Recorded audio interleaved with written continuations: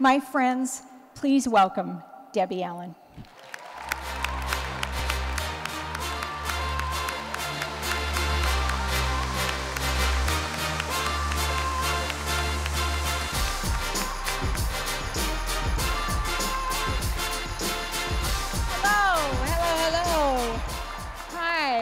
And thank you for that warm welcome, Sharon, and thank you so much, and good evening.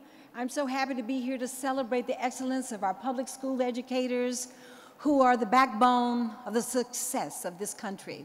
I know how, yes, that's right, you want to give yourself applause. I know how important you are because I am a product of public school education. Yes! I grew up in Houston, Texas in the late, hello, yes!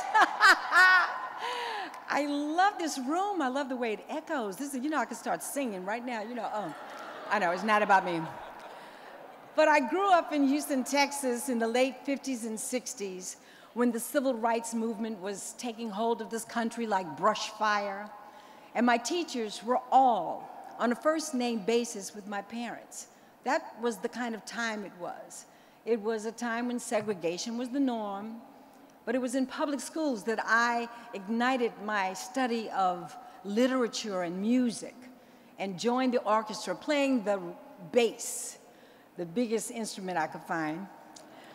It was in public schools that I sharpened my dance skills as a cheerleader, yes.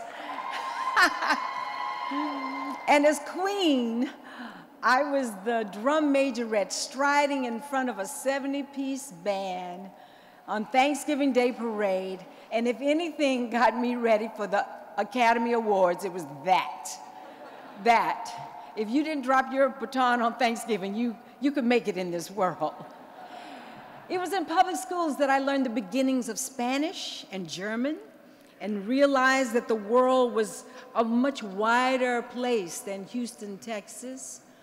And to my favorite teachers, I want to thank them because they made me understand what it was to be a community. I want to take this moment and say thank you to Mr. Harrison, Ms. Lockhart, Ms. Mitchell, Ms. Sheila, Ms. Whedon, and so many more. Thank you for helping to develop my mind and delivering me into this world as Debbie Allen.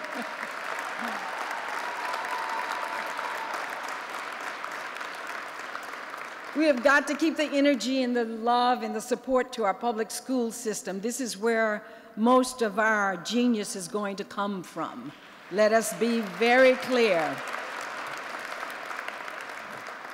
Right after elementary, junior high, and high school, I went to Howard University, right here.